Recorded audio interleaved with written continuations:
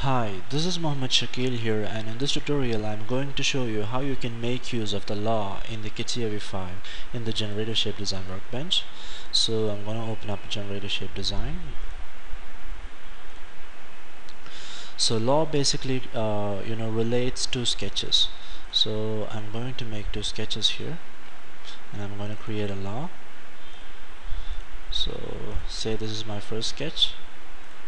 Make sure when you're creating the law, the two sketches are different. Now I'm going to create the second sketch. So this acts as my second sketch. Come out of the sketch. Now go to the insert, go to law and law. And this is my reference and this is my definition. And you can click OK now. And now you're going to create another sketch to which you're going to insert some features. So let's say your spline is over here now.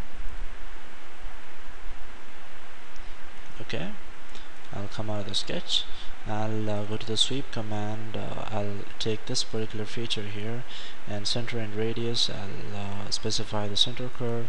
I'll specify the radius and I'll just click OK. So right here, this now to relate this particular sweep with this definition, what you can do, invoke the sweep feature, and right here there is an option called as law. Click on the law and click on the specification tree where you have specified the law before. Now click on the law and you can see the law is being applied in the advanced radio button. And now you can click on close and click on preview, and you can see the law is being applied on this particular sweep feature right here. And now I'll show you how it affects. Now I'll double click on this and I'll just switch on the tangency for both, and I'll just move this up. And once you come to the 3D view, you can see the law is being applied whatever you do to the parent sketch. So this is about law and how you can apply the law in Catia v5. So I hope you enjoyed my video. Any doubts you have, any clarifications, you can comment on my video and I'll get back to you.